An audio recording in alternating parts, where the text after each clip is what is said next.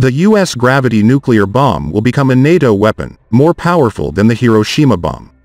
Saturday, October 29, 2022. Brussels. The B-61-12 gravity nuclear bomb made in the United States, U.S., will become NATO's new weapon.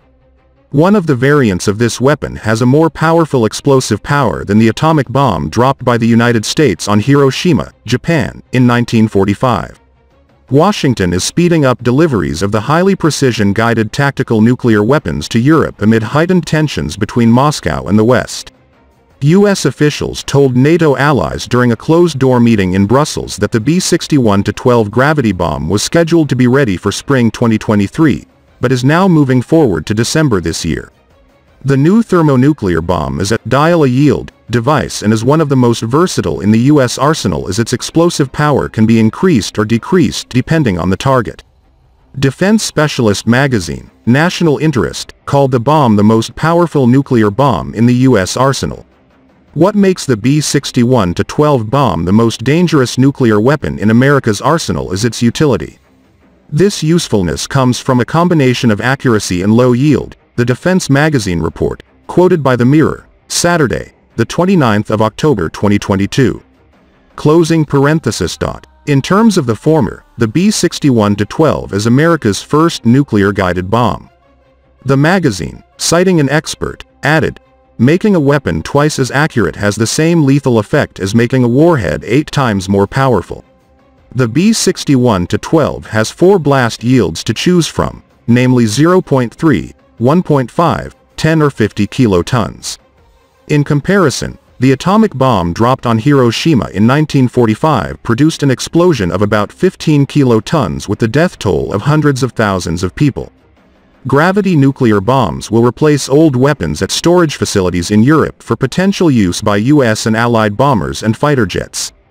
The weapon uses an inertial navigation system to achieve a high kill probability. The U.S. plan to add a gravity nuclear bomb to NATO's arsenal comes as countries in the West are concerned about Russia's threat to use nuclear weapons in Ukraine and amid growing concerns that the West needs to do more to prevent Moscow from crossing that line. Asked for comment, Pentagon spokesman Brigadier General Patrick Ryder said, "While we will not go into the details of our nuclear arsenal, the modernization of the US B-61 nuclear weapon has been ongoing for years and plans to safely and responsibly swap older weapons for older versions of the weapons." The upgraded B-61-12 is part of a long-planned and scheduled modernization effort. "This has absolutely nothing to do with current events in Ukraine," he said. Politico, the US-based media outlet, reported Washington's move was aimed more at NATO countries than Russia, to reassure allies when they felt seriously threatened by Russia. Currently, the U.S. has 100 units of old B-61 bombs stored at bases in European countries including Germany and Italy. The new bombs will be able to be dropped from a variety of aircraft including the B-2 stealth bomber, and smaller fighters such as the F-15, Tornado, and F-35 stealth fighter. On Thursday, Russian President Vladimir Putin blamed Britain, in particular former Prime Minister Liz Truss, for initiating nuclear provocations. Putin claims to have never said anything proactively about Russia's possible use of nuclear weapons. The Kremlin only hinted in response to statements made by Western leaders, he said. Source: international.sindonews.com